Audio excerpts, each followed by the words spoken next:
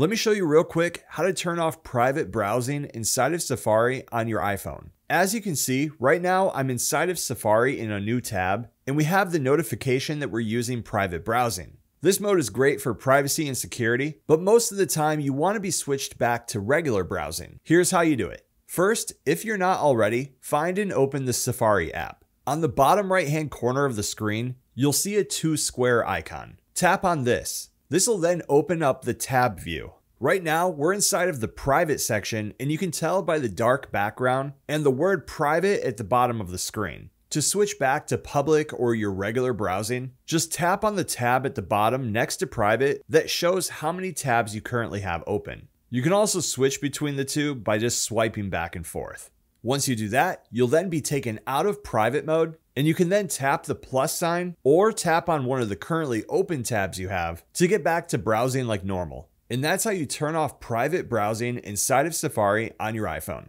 Thanks for watching.